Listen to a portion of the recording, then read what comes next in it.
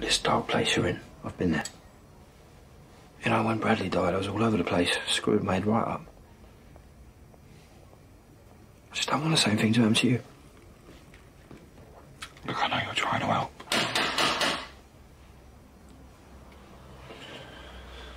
See you later, mate. Tell her to go away.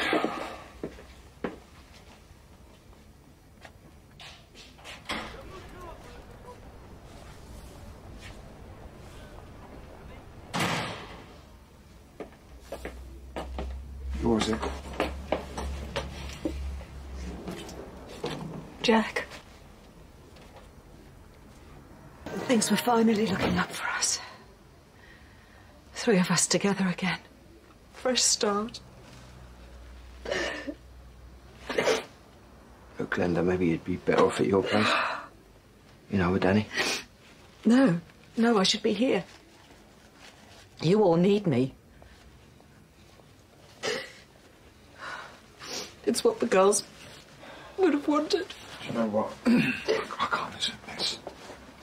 Oh, Jack, I didn't mean to upset you. Jack, where you going?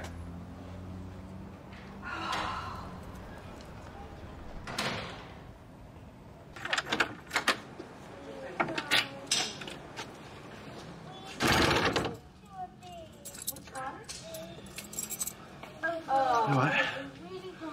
Where'd you end up? You weren't answering your phone. Yeah, I was at Dots. Sorry for taking off like that. That's all right, don't worry about it. Daddy! Jack, about earlier. I'm sorry. I really didn't mean to upset you. Listen, you did nothing wrong. I'm sorry. And it'd mean a lot to me and the kids if, you know, you stayed.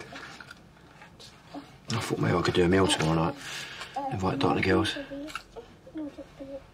Okay. Might come on you two bedtime. Well, how about I get them settled tonight? I'll give you a hand if you want. Right, come on. Go on. Can I show me your room? I haven't seen your room yet. I've seen Amy's room.